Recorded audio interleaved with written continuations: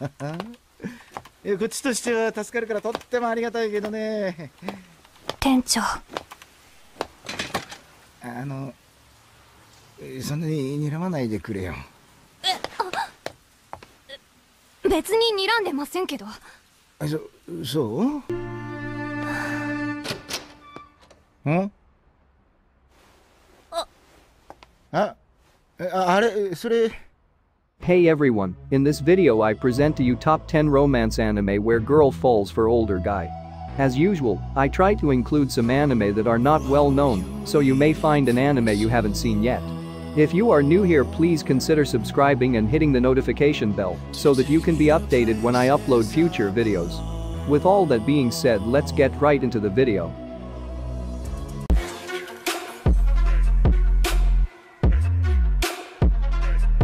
Let's start off this list with Nobunaga Teacher's Young Bride. Our MC Nobunaga has always been dreaming of a gal game-like situation, where a girl who loves him will suddenly appear before him. However, the one who appeared before him was Kicho, a 14-year-old girl who proclaims herself as his wife. Appears to have arrived from the Sengoku era, she mistakes Nobunaga as Nobunaga Oda and urges him to conceive a child with her. Sometimes you come into a show thinking it's going to be trash, and while being correct in your assumption, this anime is a type of trash you can't stop watching because of how funny it is. Overall, it really is not a bad anime, and if you have been looking for a nice and fun ecchi comedy, then this might just be the show for you. Number 9. Sing Yesterday for Me. Our MC Rikuo Izumi has all but resigned himself to a bleak future, aimlessly working at a convenience store in Tokyo after graduating from college. His monotonous life is interrupted when the peculiar Haru Nanaka makes a lively appearance, frequently dropping by his workplace to befriend him. When Rikuo learns that an old college friend and crush, Shinako Moriname, has moved back into town, he reaches out to further their relationship. Unbeknownst to Rikuo, however, Shinako is carrying painful memories from her past that were holding her back from accepting his feelings. Meanwhile, as Haru continually opens up to Rikuo, he discovers that she, much like him, is living by herself and wants to step out of her comfort zone into an uncertain future. This show has its flaws and is definitely not the best anime that I've personally seen, but this anime depicts such raw human emotions that any adult that enjoys anime would watch for sure. In a nutshell, this anime is a remarkably descriptive depiction of earnest adolescent Japanese people as they pass through the most significant beginning degree of their experiences. Number 8. Koyakimo. People fall in love in the most mysterious of ways. This statement seems to be especially true for the affluent genius playboy MC, Ryo Amakusa. When he nearly falls off the stairs one rainy morning, a girl named Ichika Arima saves him. As if by fate, Ryo encounters Ichika again later that night. She happens to be the best friend of his little sister.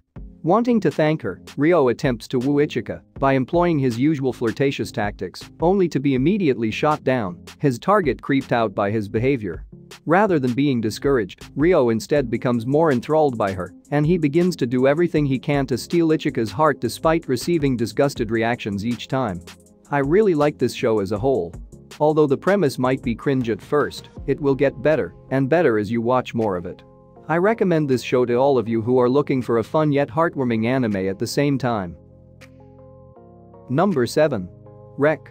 After being stood up for a movie date, our MC Fumihiko Matsumaru is about to throw away his tickets when he is stopped by a girl who implores him to let her accompany him instead. Thanks to his upbeat and eccentric companion Aka Onda, an aspiring voice actress, Fumihiko enjoys his evening. While walking home together, they find out that they live in the same neighborhood. Mere hours later, Fumihiko wakes up from a nightmare and hears sirens outside his window. Going outside to check the situation, he sees that Aka's apartment has burned down, along with all her possessions. Fumihiko invites the distressed Aka to stay at his place, leading to them sleeping together. This anime is quite enjoyable to watch. The story was great, also I liked how they showed what the both of them went through in their work lives and how that played a part in their romance, and vice versa. I would recommend this to anyone who is a fan of romance and who doesn't mind it being short and sweet. Number 6. Hige wa Saru. Sushita Joshiko se wa hiro. When our MC Yoshida wakes up one Sunday morning after a long night at the bar, the last thing he expects to see is that his tiny apartment has a new resident, an unfamiliar high school girl. The previous night, despite finally gathering the courage to confess to his boss and longtime crush, Iri Goto, Yoshida was rejected. After drowning his sorrows at a bar with his good friend Hashimoto, Yoshida headed back to his home in a drunken stupor, only to run into Sayu Agawara, a runaway high schooler. She asked him to let her stay the night, and with his judgment clouded by alcohol, Yoshida complied. Now, with his head on straight, but with no memory of last night's events, Yoshida has Sayu explain just how she ended up sleeping at his apartment. Having listened to her story, Yoshida finds himself unable to kick her out, especially after learning that she came all the way from Hokkaido. So, despite his reservations about sheltering an underage girl, Yoshida allows her to stay, and their life together begins. Earlier episodes in the series do give off a more sleazy vibe, as we're still getting to know the characters and their motivations, but if you can get past that, you will enjoy a nice rom-com with great character development, along with a mature story, so it's definitely worth your time. Number 5. Inu X Boku Secret Service. Our MC Ririchiyo Shirakian is the sheltered daughter of a renowned family. With her petite build and wealthy status, Ririchiyo has been a protected and dependent girl her entire life, but now she has decided to change all that. However, there is just one problem: the young girl has a sharp tongue she can't control and terrible communication skills. With some help from a childhood friend, Ririchiyo takes up residence in Maison de Akashi, a secluded high-security apartment complex that, as the unsociable 15-year-old soon discovers, is home to a host of bizarre individuals. Furthermore, their quirky personalities are not the strangest things about them. Each inhabitant of the Maison de Akashi, including Ririchiyo, is actually half human, half yokai. But Ririchiyo's troubles have only just begun. As a requirement of staying in her new home, she must be accompanied by a Secret Service agent. Ririchiyo's new partner, Soshi Maketsukami, is handsome, quiet, but ridiculously clingy and creepily submissive. Overall, this show was quite enjoyable. It's your typical comedy romance anime, where it's filled with loads of comedy, and then right at the end it hits you with romance. I personally quite like the plot of the story, but there wasn't really much development of the main story. If you want to watch an anime that'll make you laugh your head off, then this show is definitely something for you. Number 4. After the Rain. Our MC Akira Tachibana, a reserved high school student and former track runner, has not been able to race the same as she used to since she experienced a severe foot injury. And although she is regarded as attractive by her classmates, she is not interested in the boys around school. While working part-time at the Garden Cafe, Akira begins to develop feelings for the manager, a 45-year-old man named Masami Kondo, despite the large age gap.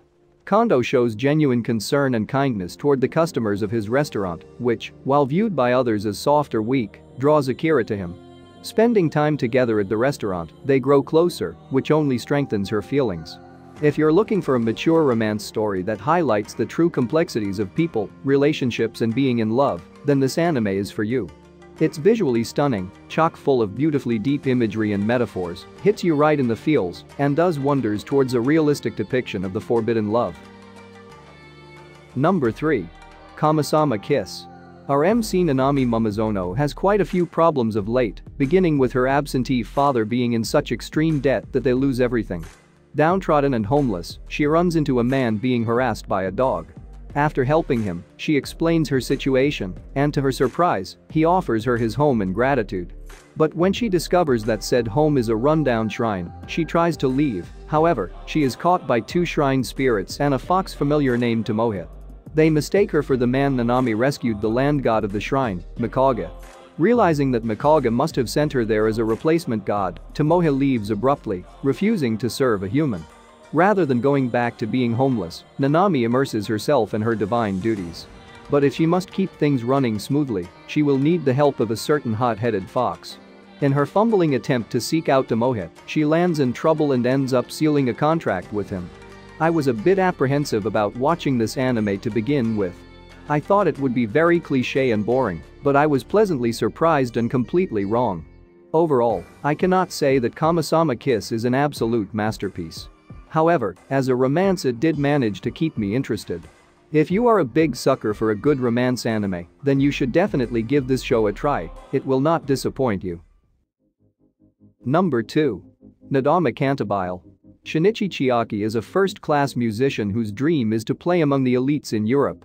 Coming from a distinguished family, he is an infamous perfectionist. Not only is he highly critical of himself, but of others as well. The only thing stopping Shinichi from leaving for Europe is his fear of flying. As a result, he's grounded in Japan. During his 4th year at Japan's top music university, Shinichi happens to meet Megumi Noda, or, as she refers to herself, Nadame. On the surface, she seems to be an unkempt girl with no direction in life. However, when Shinichi hears Nadame play the piano for the first time, he is in awe of the kind of music she creates. Nevertheless, Shinichi is dismayed to discover that Nadame is his neighbor, and worse, she ends up falling head over heels in love with him. Nadame Cantabile is a sensational, all-around compelling watch, not only for its masterful depictions of love, life and the beauty of music, but also for its comedic aspects. It's at times a lighthearted series, full of laughs and humor with precise comedic timing and intelligent punchlines. The hilarity never overstays its welcome, however, as the drama often takes the reins with full force. If you want to watch a romance anime with a more mature theme, then I suggest that you give this show a try. Number 1. Welcome to the NHK. Our MC Tatsuhiro Sato has been at Hikikomori for almost 4 years now.